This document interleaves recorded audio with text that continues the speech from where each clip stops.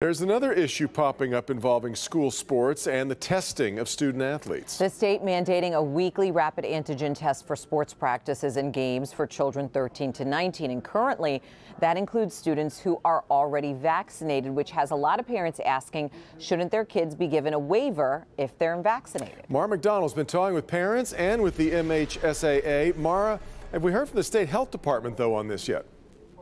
Sandra, Devin, yes, we have heard from the state health department tonight on a portion of what parents are worried about here. Namely, they're worried about antigen tests and false positives. State says that's not really an issue for vaccinated versus unvaccinated kids. But as far as the other portion of this, the waiver, not yet. Take a look.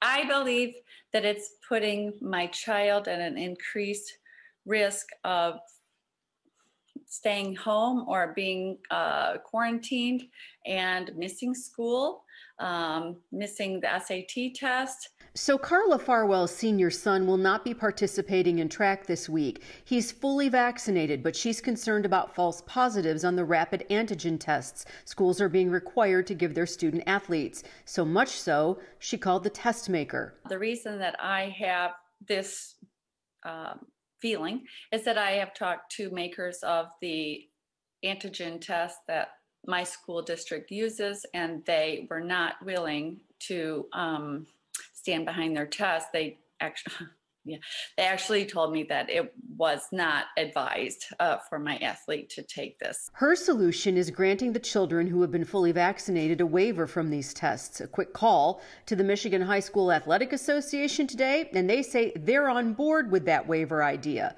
But it's not up to them.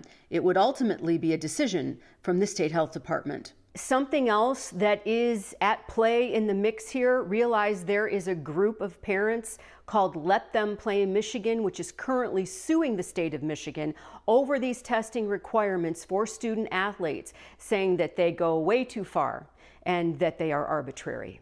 Devin, Sandra, back to you.